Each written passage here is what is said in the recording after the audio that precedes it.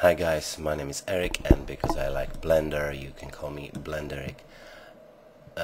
In this video tutorial I want to show you how to group objects together in Blender.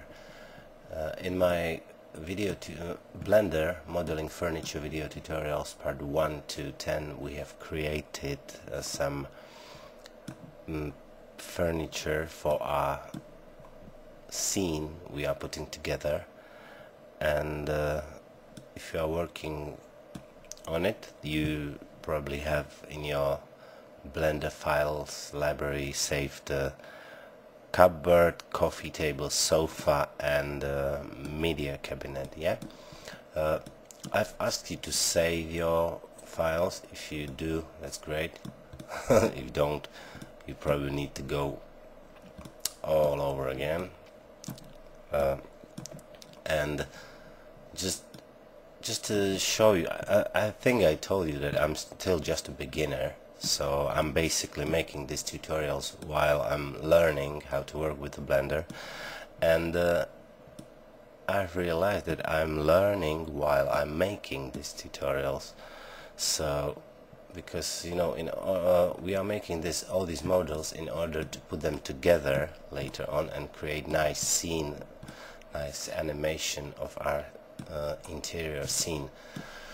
But I was just too curious, and I wanted to try how it's gonna look like, because I have some models done as well, and I found some problems which I needed to fix, so I did, and now I want to show you how to do that. Yeah.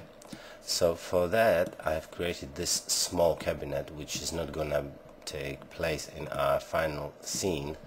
This one is just to show you what I'm talking about.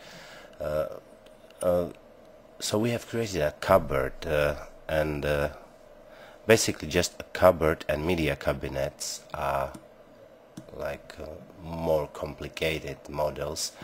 The coffee table is just one mesh, and the sofa is a one mesh as well, so we are not talking about those two now. Yeah, but with our cupboard we have like some child and parent relationships, and that's what I want to talk about now. Okay, so let's start with this single small cabinet. Basically, again, we just created it by extrusions from small cube. Then I made a shelf, which is right here, and then I made the doors and the handle for the doors. I gave them like the child and parent relationship as in a cupboard or media cabinet models. Yeah, so but that's not important for us at all, because we know all these things already. What I want to tell you, what is quite important for me, that's what I've learned recently. Just keep your models organized. Just give your objects a name. So if you click on this base, you see that it's still just a cube, because it was created from a cube. So it's good to change the name. If you have this base selected, press N to bring transform properties window and change it to base. I've done it already, as you can see, so you can do it. Let's call it base, enter. Alright, and then I'm clicking the window. You don't need to make this model, just watch and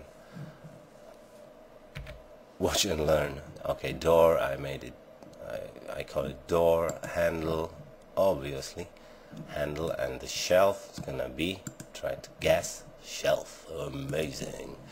Alright, so okay, so let's say I want to import this small cabinet into my I've opened our coffee table scene.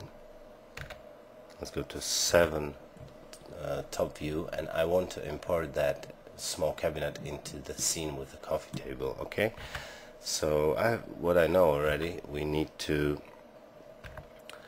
use the file, and for Blender files, append or link. If you are importing like 3ds model or wavefront objects, you can use import. You have to use import command, but for Blender files you need to press this one, append or link.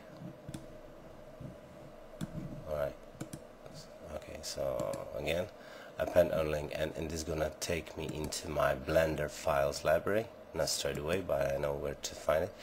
And I want to bring that cabinet, I call it cabinet grouping tutorial Blender. Yeah, so as you see, we have like created four objects, which is base, door, handle and shelf. So click the object, and what happened, it shows you more than you wanted. So it shows you like separated objects: base, door, handle and shelf. So you can be like a bit shocked now. So let's just try it. Click on a base, and you see that it's bringing just a base into your scene, but we need a shelf, we need a door, and we need a handle as well. So we have no choice but continue and append or link. We have a base there, so we want to bring the shelf, so click the shelf, load library, and we have a shelf in our scene as well, but we're still missing the doors and handles. So we could continue this way, but this is not very effective. So just press Ctrl Z and Ctrl Z again, and go back to the scene with our